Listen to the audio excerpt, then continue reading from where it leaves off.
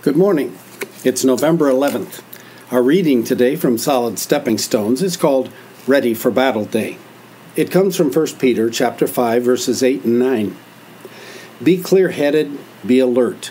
Your opponent, the devil, prowls around like a roaring lion looking for something to swallow whole.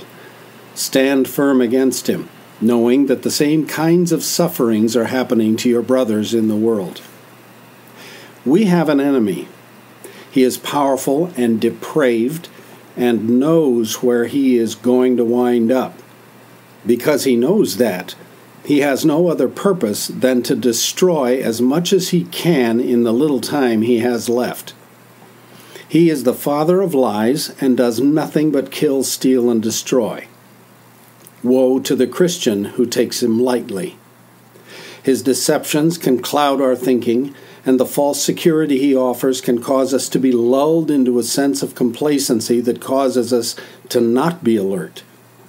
In our pleasure-centered society, even we Christians have been mesmerized into thinking that if we suffer, something must be wrong. It doesn't occur to many Christians today that if we suffer because we are willing to resist the devil, something is going right. Our brothers and sisters in China and Nepal and Vietnam and other places in this world are suffering because they resist the devil and refuse to stop preaching the gospel. When we resist evil, we join them. How long do we think that we can just coast along in this country without finally coming face to face with our enemy? Today is Ready for Battle Day. When we are ready for a war, we are clear-headed, alert, and stubborn. The enemy is real, and he will try to swallow you or someone you know today. If you are ready for battle, you will stand firm.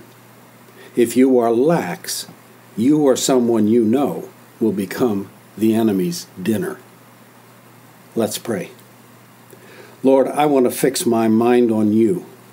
But I also know that I have an opponent who wants to destroy me to get at you. Make me alert today and keep my head clear. I am in a fight. If you agree with that prayer, say amen. Your readings today are from Ezekiel chapters 28 and 29, 2 Timothy chapter 1. God bless you, and I'll see you tomorrow.